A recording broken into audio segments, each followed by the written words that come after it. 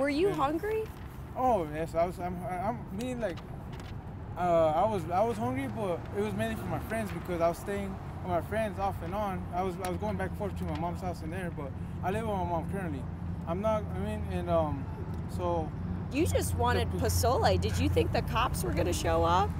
I didn't think nothing of it really. I mean, and I didn't even think it could even be a charge. You know what I mean? Residential burglary. That looks bad for my record. I'm glad it got dismissed.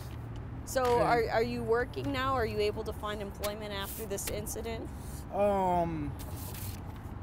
Being in and out, I've been in jail. Basically, they booked me and released me within 24 hours.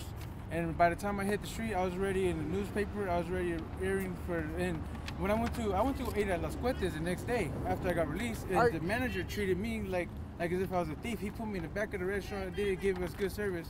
Me and my cousin. And I was still wearing the same shirt that they showed me in my mug shop.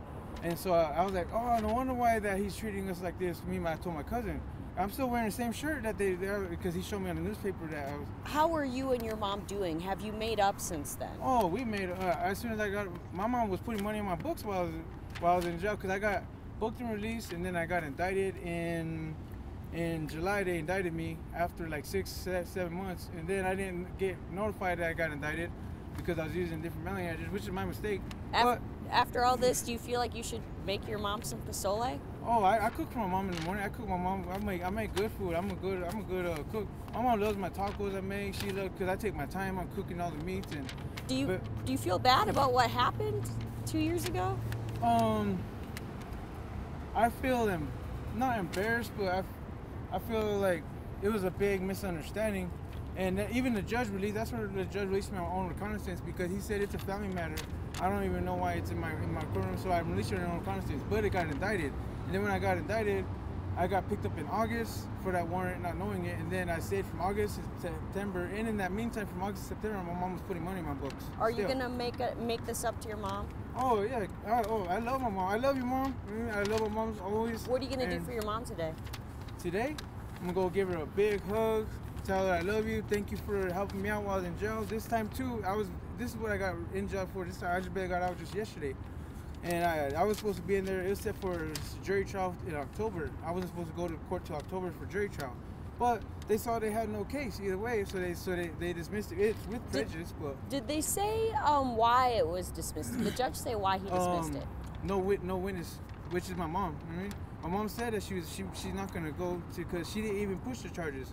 In the police report, it says that Miss Vicente didn't push charges, that she said no. But the news stated that, which is why I feel like, why do they even, how did they find this out and why did they put me on blast and made me seem like everywhere I went, it made me seem like I'm a thief. And I love my mom to the full. You can ask my mom, I don't cuss at her. I never even call her a B word or nothing.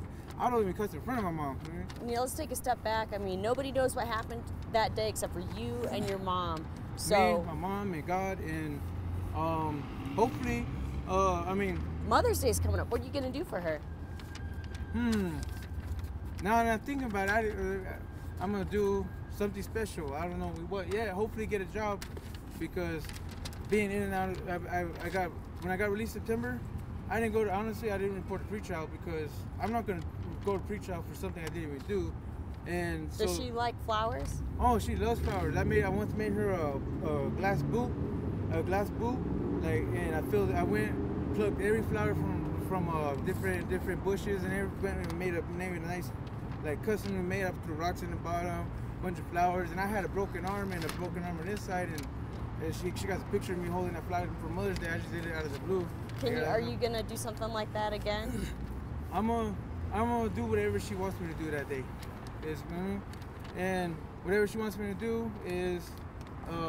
It's always good. My mom has a big heart. My mom takes care of me, my little brother, and my sister. And she's a single working woman as a waitress, and she got a nice house. I mean, y'all seen the house on the news. It's up there in the Heights, and that's a lot of money. I was working in the kitchen, and I don't know how she could stand on her feet for 9, 10, 12 hours a day. And I give my mom foot massages sometimes. When she asks us, Have you learned from this experience, the pozole? I learned to be on time whenever my mom's bringing me some food, or helping me out with something. When mom says, it goes. Huh? That's what I learned.